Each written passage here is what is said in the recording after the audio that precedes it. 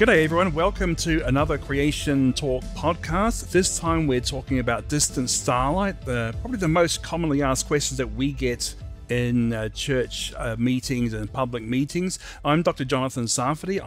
I'm Dr. Robert Carter, and yes, this is definitely one of the most asked questions. So why is this a problem? Well, it's a problem because the Bible specifically says the earth is only a few thousand years old. And yet, according to what we know about the universe, it would take much more than 6,000 or so years for light to cross the universe. It's much larger than 6,000 light years in diameter. Well, seems to be a big issue. But from my understanding is that Big Bangers also have far too many light years per year. Yeah, this is something you explained to me years ago, something called the horizon problem. Explain to the audience what the horizon problem is. Yeah, I first learned about this from Dr. Jason Lyle. The horizon problem talks about how far you can see it. You can't see past the horizon because we are on a global Earth, as we've proved in a podcast some time ago. The point is, when the universe became transparent, light that was supposed to be 300 and something thousand years after the Big Bang, light could start going through. But when you look at the temperature all the way around, everything is so uniform in temperature, about 1 part in 100,000 or so. Because to get the same temperature, you have to go from energy from hot to cold things. Yeah. And the fastest this can happen is the speed of light, and yet the universe is about 10 times too large for the temperature to be equilibrated all across the universe. You look to your north and you look to your south or whatever, they're supposed to be, say, 30 billion light years apart from each other. They're the same temperature, and yet the universe is supposed to be only 15 billion years old in the Big Bang model. There's not enough time for light to have equilibrated the temperature so uniformly. So in a Big Bang model, there should be some lumpiness in the early expanding universe. That lumpiness is hot and cold. And since you can't escape it. Since those places aren't causally connected to each other ever, because they're actually expanding away from each other faster than the speed of light, you can't get the hot to go over to the cold and the cold to go over to the hot. Actually, that doesn't happen. You can't get the hot to spread out everywhere. Right, you can't help. It's a Big Bang under quantum theory. It's going to have very uneven temperature to start with, but now we look at the universe as very even. The background is extremely even, and there's not enough time to get that equilibrium. That's a huge problem for the Big Bang. It's called the horizon problem. The evolutionary cosmologists say this is a huge headache for cosmology, and they've got a lot of weird and wonderful ways of trying to get around this problem. Yeah, they don't work very well. But what we can say is that naturalism, just strictly using scientific laws, has problems even in the Big Bang model. And some secular cosmogonists, those who study the birth of the universe, they are being very critical. Huge numbers signed a letter saying that the Big Bang is not good science. It requires lots of fudge factors to try to get it to conform to observation. All right, but I know there's other issues that Big Bang has with explaining things. Now, This is the standard Big Bang model, I mean, the Big Bang model has inflation, which is how they try to solve the horizon problem is to have space-time itself expand much faster than the speed of light. I think you looked it up, increased by a factor of 10 to the power of 78, you found out. But people have a hard time grasping big numbers like that. Most people can understand a billion. A billion is a big number, but it's like the limit to how big our brains will go. But 10 to the 78th is a billion times a billion times a billion times a billion times a billion times a billion times a billion, almost times a billion. That number is magically large. They're saying that the whole universe just instantly to some gigantic number. And the rate, it took 1 quintillionth of a femtosecond. That's unimaginably small. That rate is so fast. People don't even know what a femtosecond means. And a quintillionth of that, we cannot measure time that short. It's impossible. It's faster than the fastest molecular vibration. And so they're saying that the universe expanded by billions and billions and billions of fold in an unimaginably short amount of time. I don't call that science. I call that magic. Yeah, How do you get to start? How do you get to stop? And how do you control how fast it goes? Yeah, exactly. It's not. You can't do that. Do it in the lab and show me it's real science. Of course, they can't. Or give me a physical principle why you'd expect it to expand at that rate for that amount of time. There's nothing in physics that says this should happen. I mean, when I drop something, I know why it falls. We call that gravity. What scientific law controls the Big Bang? Nothing. And yet they might criticize some of the creation models for saying that God stretched out the expanse, the raqia, on day 2, probably continued doing that till on day 4, where the luminaries were created. And we can say, well, God is outside of time. God created space. He created time, and therefore light, speed is distance over time. So God's not limited by the speed of light. So we actually have a cause for super fast expansion. They have no cause. They've got magic only. Yeah, magic. In fact, if you look at the numbers, it's something like something that's 1 nanometer in size, so smaller than an atom, is going to expand to something more than 10 light years in size, like that. So obviously this is expanding faster than the speed of light, radically faster than the speed of light, and there's no physics for it. So we are perfectly comfortable, audience, in saying that the Big Bang model is not based on science. It's a way to explain data, but there's no physical backing to it. And there are other people who think this is rubbish. Let's assume instead that light itself was moving much faster close to the Big Bang, like João Magejo from Portugal. He said that light was 60 orders of magnitude. Now that means 10 to the power of 60 times more than it is now. Now, some early creationist models presume that we could solve the distant sight problem by having light much faster in the past. Oh, these guys are heretics. Don't you know that light can't change? But now these secular Big Bangers proposing light much faster to rescue the Big Bang. We can't rescue Genesis this way, but we can rescue the Big Bang that way, and that's apparently okay. Now, to be fair, though, audience, most people at CMI, in fact, I don't think anyone at CMI that I'm aware of, thinks that light speed was faster in the past. We call that the Setterfield hypothesis now. If you look in Journal of Creation, some of the older articles on creation.com, you'll find a lot of discussion on this. In fact, it almost filled up several journals of creation issues back, 20 years or so ago? Well, even before my time, that's how long it goes. Yeah, but most of us have not adopted that as a solution, but it is still possible. We just, in physics, can't explain it. Well, it's a case of we think it's not a heretical thing in principle. We just don't think it works. We can make it work. That's the problem. We can never make it work. But there's at least, 4 different creationist ideas to explain this light speed paradox problem. So we had Setterfield, and then after him comes Russell Humphreys with his white hole cosmology, which is really interesting. Oh, great. Yeah. The idea that if the entire universe was collapsed into a ball, you're in a giant black hole where there's essentially no time. And if God starts expanding that material, when that material leaves the black hole, time speeds up radically, except inside the black hole. If the Earth is inside this ball as it's shrinking, because it's getting smaller as things are leaving, then, how do we say it? The universe could be billions of years old, or billions of years could happen outside the Earth. And then when the event horizon passes Earth, boom, now we see stars. Well, yes. When we ask about how old is something, you've got to ask according to which clocks. The Bible is according to Earth clocks. It doesn't mean that galactic clocks might be ticking much faster during this expansion during Creation Week. Yeah.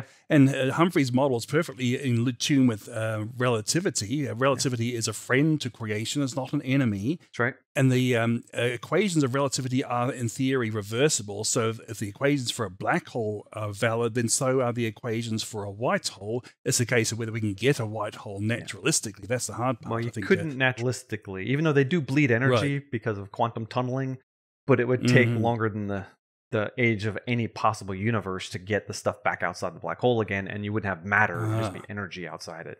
Good old Hawking radiation. Yeah. All right, so that's 2. We had a possible the faster than the speed of light. We have Humphreys, white hole cosmology. What's another one? Like other CMI speakers, I usually offer a question and answer time after evening and public talks. Over decades, we've found that the same basic questions keep arising. The Creation Answers book is designed to answer about 60 of the commonest questions in 20 different chapters. It certainly makes my job easier when answering questions from the floor.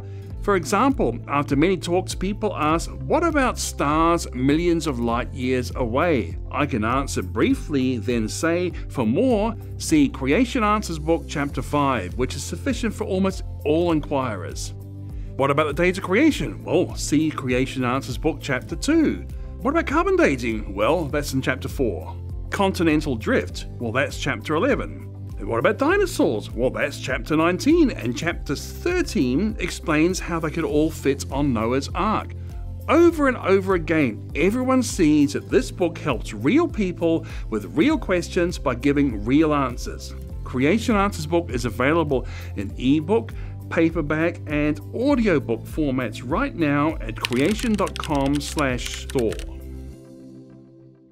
John Hart at one time supported Carmelian special relativity, and it's interesting because he used these ideas to explain galactic rotation curve and expansion of the universe without needing to resort to dark matter or dark energy. So it's a promising idea, but he doesn't seem to believe this anymore. But I think it still has some promise. I think so too. But galactic rotation curves, you mean when we look at the speed that stars are rotating around galaxies, you'd expect it to go down, but it doesn't. There's the stuff on the outside is rotating too quickly compared to the stuff on the inside. Is that what we're getting at? That's the idea. And so they thought, well, let's have a halo of something called dark matter around these galaxies, and the extra mass around the galaxies, well, that explains why the stars are orbiting so quickly. But no one can see dark matter. It's got, what is it? Yeah, exactly. What are its properties? There's no spectral signal we can do. But then Hart that showed that Carmelian relativity would actually explain the observations without having to resort to a fudge factor like dark matter. Okay, real briefly, Carmelian relativity. We have Einsteinian relativity. We have special relativity, general relativity, and then Carmelian relativity. What is that? Oh, that has an extra velocity term, so it's a fifth dimensional calculation. It's quite an interesting thing. There are articles on our website about the Carmelian relativity, which quite interesting to read, actually, just to see how he's published in secular journals about how this solves a lot of vexing problem. And Hart knew him personally. Okay.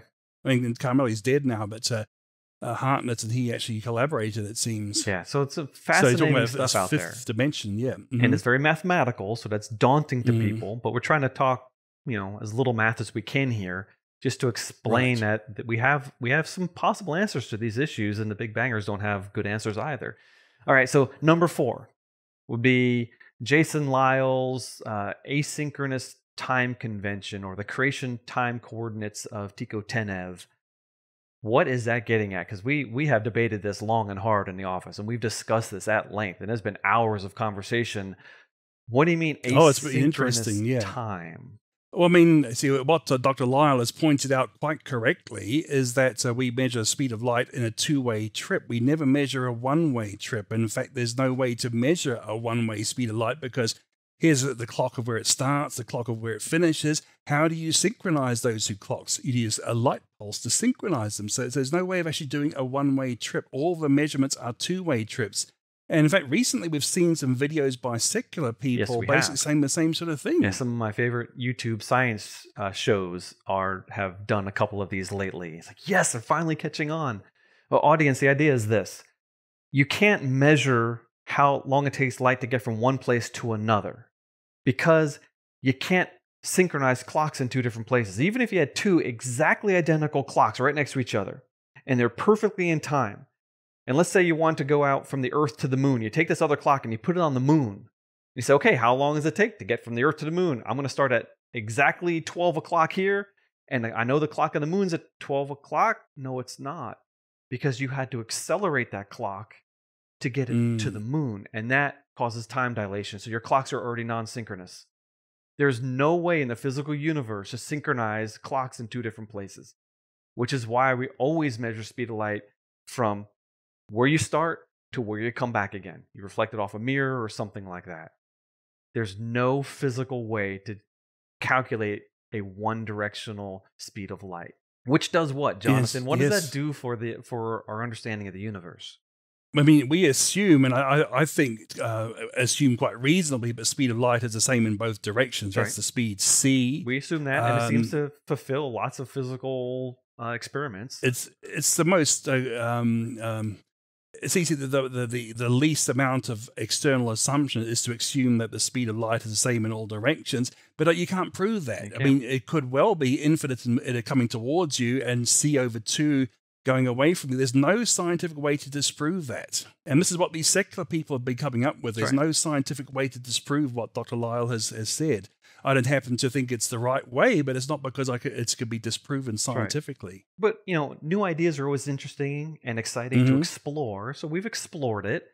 And one of the issues that pops up, not that I understand this extremely well, but one of the issues that pops up, if you start monkeying around with the speed of light, you also start changing time itself. And so what would you call it? The equivalence principle? It doesn't matter where you are. It looks like time is passing like normal. But if, for us compared to Alpha Centauri or, some distant galaxy, things could be very different and we would not be able to tell from here. It's also true if things were different in the past, and maybe during this expansion that God caused, we have all these time dilation effects, and then God stopped expanding, and now everything is like normal. We cannot tell. Now, one thing which does seem to, which is a point in their favor, is that things like there are some young age indicators in the universe. One is there are too few of the stage 2 supernova remnants, and basically almost non-existent stage 3. So the number of supernova remnants is far too small for a billions of years old universe, but the numbers fit a biblical age universe, and that would be supportive of the Lisle and also the Tenev cosmology. Tenev is similar to Lyle's in that it has the same sort of synchrony ideas. It's slightly different, subtle differences there. So audience, I hope you're following this. What we're saying is that there's multiple different models, and having multiple models is a good thing. However, some of you are probably struggling with this whole idea of time dilation because it challenges a lot of things.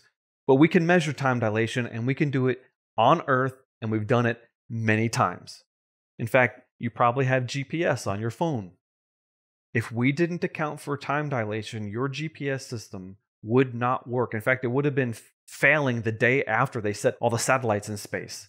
It would already, with just in a day or two, be so inaccurate you wouldn't know where you are because of time dilation.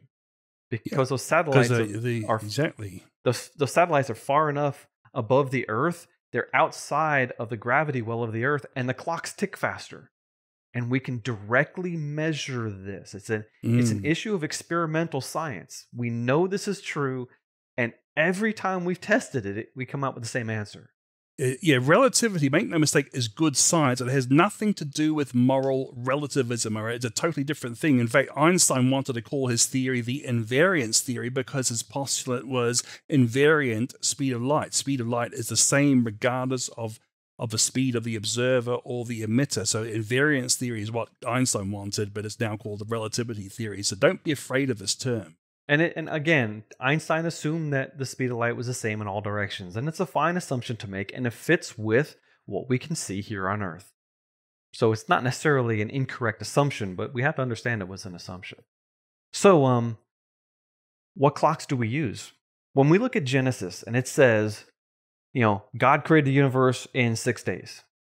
When we add up all the ages of all the patriarchs and combine all the time statements in Scripture, and we come up with the answer that the universe is just a little over 6,000 years old. What are we talking about? What clock are we using for that?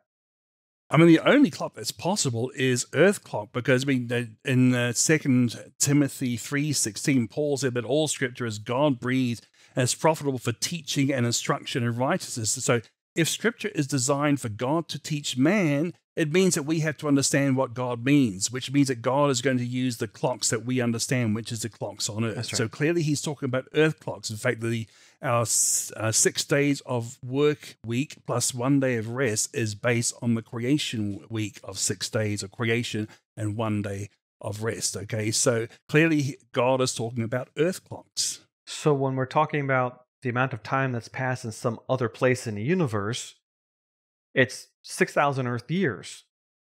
I don't Yes. know I don't necessarily know how many years, if I were a spaceman and could fly to some other place in the universe instantaneously and sit there, how many years would have passed? Because I can't get there. Physically, it's impossible. So honestly, the whole question is moot. It doesn't matter. Here we're on Earth. That's a point, We know how old the Earth is according to how old God says it is. And we know that naturalism, as far as all the physics we currently understand, cannot explain the universe. But if God created the universe and then he lets go, now the universe today is operating according to the laws that we have discovered. I have no problem with that at all. No, creationists are the ones who founded modern science. That's the topic of another podcast, how the biblical worldview of a creation that God has finished and now sustains in a regular, orderly way. That was the foundation of modern science. Yes. Okay, Jonathan, tell the audience what raqia means, this Hebrew word that we hear so much. Raqia is the Hebrew word that's translated expanse in the good modern translations. It's translated firmament in the King James, which goes back to the Vulgate, which goes back to the Septuagint translation, stereoma. But all it means is expanse. The word raqia is connected to the word raqa, which means to stretch out or expand. So the emphasis is on the expanding and the stretching and not on any material there. So there's no substance. It's a case of just, it's a stretching out that's emphasized in the choice of the word raqia. And it's also a synonym of the shamayim, which is the sky or the heavens. So he's talking about the sky here, the heavens. Okay. So this raqia that may have been stretched out, when we're calculating how long things have happened or how long that took, we use Earth clocks. It only took 6 days. It doesn't matter how much time passed in the outer expanses of the universe necessarily. So what I like to say when people ask me, because I get it asked all the time, how old is the universe? I go through these different models and I say, okay, in the end, how old the universe is, it might depend upon where you are in the universe. But this doesn't give billions of years for evolution to happen in other places. It doesn't allow for aliens to exist and things like that, because life requires a creator. Life doesn't evolve all by itself. That's another wishful thinking area for the evolutionists. Oh, yeah. What it does is it allows our amazingly, tremendously complicated and creative God to create a universe that defies the known laws of physics, which means it had to be manufactured by not using physics. It had to be created by a creator who's outside of time and space and has control over that time and space, and the universe brings glory to God and God alone. And this explains some of the puzzles that evolutionists have been finding recently. Like, if you look further back in space, it's supposed to be also looking further back in time. So if you've got these things billions of light years away, it should be very close to the Big Bang itself. Yes. So we wouldn't expect to find these very large-scale structures like fully formed galaxies. This is a very big surprise to people, finding fully formed galaxies that far away. They shouldn't have had time to form. And then you got the metastructure. The Francis filament, the Great Wall. These are structures of galaxies. Chains of galaxies that are linked together apparently with gravity. And yet, the further back into, like, how old's the universe, they say? 13.8 billion light years or something like that? Yeah, something like that, yeah. Okay, so if you go back to 10 billion light years, you've only had 3 billion years for things to form, and they can't explain it with gravity, because gravity propagates apparently at the speed of light itself. It does, yep, that's the theory. Yep. And so you can't have a Great Wall or a Francis filament or any number of other things in the universe, and you can't have fully mature, modern-looking galaxies at the edge of the Big Bang, because there hasn't been enough time for gravity to create those structures. So again, another physical problem. So what we're talking about is the difference between historical science and operational science. We've written about this a lot on creation.com. We've been talking about this for years. It's the idea that you can use experiments today, operational science, to figure out all these different things. And we can take that stuff we learned to build spaceships and computers and cell phones. That science is not the same as going back in time to try to explain what happened in the past. That's historical science. And when we take historical science to its extreme at a Big Bang, we realize that it breaks down. So there's somewhere in here, there's a dividing line between historical science and operational science. We as a scientific advocacy organization, have no problem with operational science. Mm. What we have problems with is when scientists try to use that to extrapolate infinitely back into the past, which is what Charles Darwin did, which is what cosmologists do. They try to explain things using science or naturalism or physical law alone, and it doesn't work. Well, I'm hoping this has actually at least whet your appetite as you realize that creationists do have answers, evolutionists do have problems with this. And if you want to know more, please look at the links and articles below the video. Do check us out also to share us on your social media platforms as well. So thanks very much for listening to us, and we'll see you again next time. Peace.